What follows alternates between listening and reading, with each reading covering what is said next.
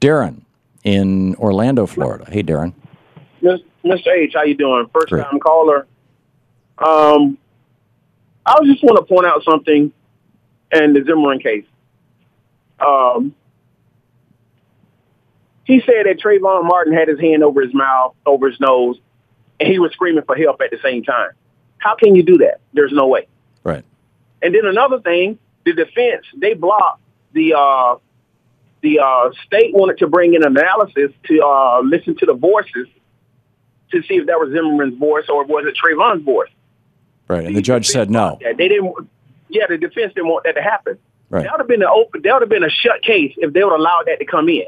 Only thing they had to do is let Zimmerman holler help one time, and then the person would have analyzed if it was Zimmerman or not. Me personally, I don't believe it was Zimmerman. Yeah. Okay, and then another thing. Let me add to that, Darren. If I'm the guy who's holding a loaded, and it doesn't even have a safety. I was going to say with safety off, it doesn't even have a safety. I'm the guy who's got a loaded gun with hollow point bullets in it in my hand.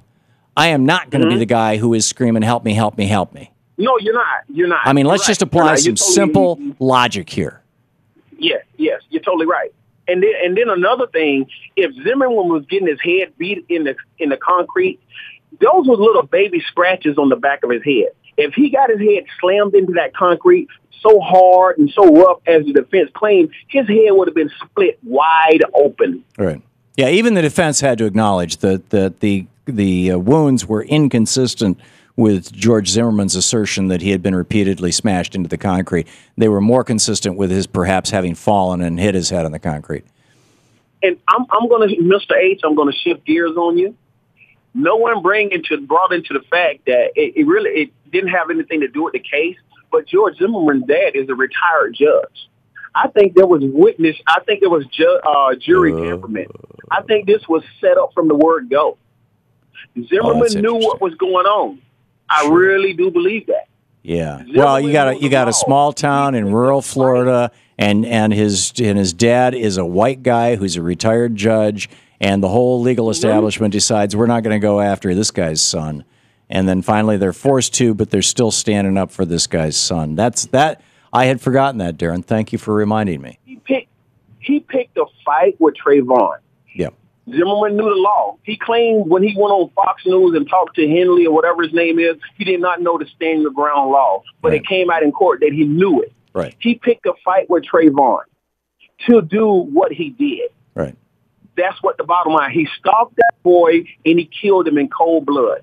I agree. And that lady that was on the judge, she claimed that there was no racial involved in it, racial profiling. It was crazy. That's the most absurd, asinine thing I have ever heard in my life. Yep, I agree. This started with race, arguably months or years before, when George Zimmerman started calling the police every time a black person drove through or walked through his neighborhood. Period. And it was saturated in race from day one. It was all about race. I've been saying that from the time of the arrest until this day. And all these frankly white racists who may not even realize that they're racist. They're sitting around going, "Oh, it's not about race. Let's not talk about race. Let's talk about the law." Blah, blah, blah, blah. Well, if you want to talk about the law, then why was Trayvon Martin not entitled to stand his ground? Why is anybody concerned about the fact that George Zimmerman might have gotten beat up by Trayvon Martin if Trayvon Martin had the right to even use deadly force against him under the stand your ground law? It's like there are two standards of justice being applied. One for the white guy, one for the black guy, or one for the, if you want to say, George Zimmerman, half Hispanic, half white guy, whatever you want to call him, and the other for the African American.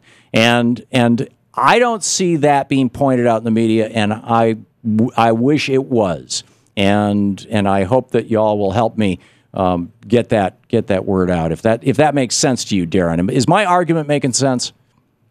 It makes a lot of sense. The post George Bush, when he passed the law, what have you, and pre-post, what have you, all of that is making a lot of sense. You hitting the head, the hammer, the nail right on the head. Okay, Darren, thank you very much. Yeah, it was Jeb Bush, but yeah, got it. Darren, thank you for the call, and thanks for listening to us there in Orlando.